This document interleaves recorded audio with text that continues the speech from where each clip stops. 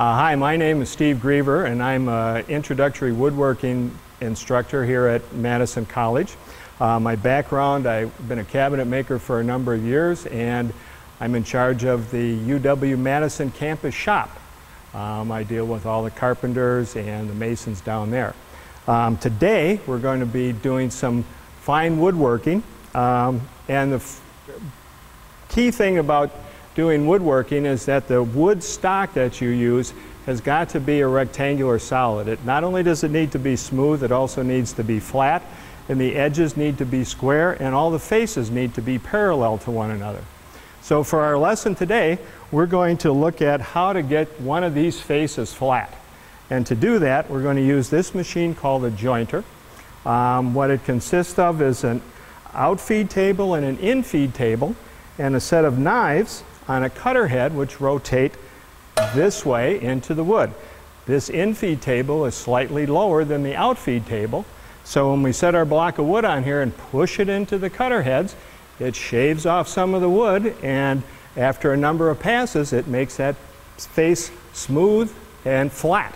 So that's our first step in getting the stock prepared for furniture making.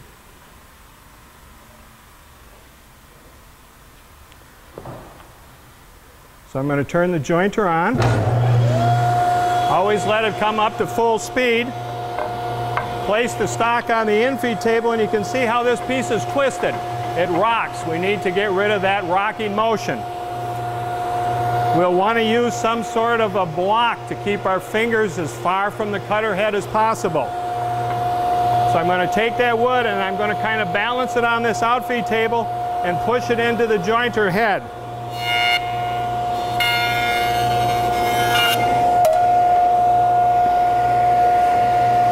As you can see, it cuts some here and cuts some here.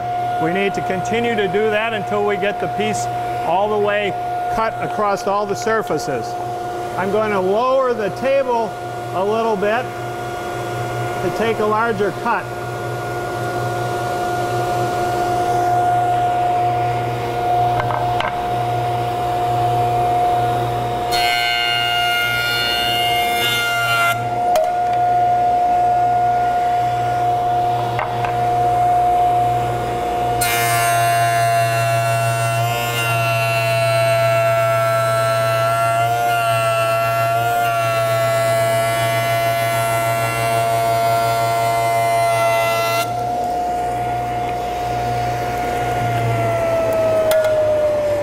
Now, after multiple passes, we have all of that rough surface taken off this face of this piece of wood, and not only is it smooth, but if we lay it back on this machine surface again, you'll see that it is now flat.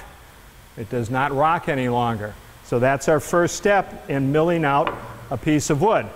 Now, if you had a stack of these that you were going to do, after a while you get a bunch of smooth faces. What I always do is take some sort of a mark and put it on that face that I know this is a flat face and a true face.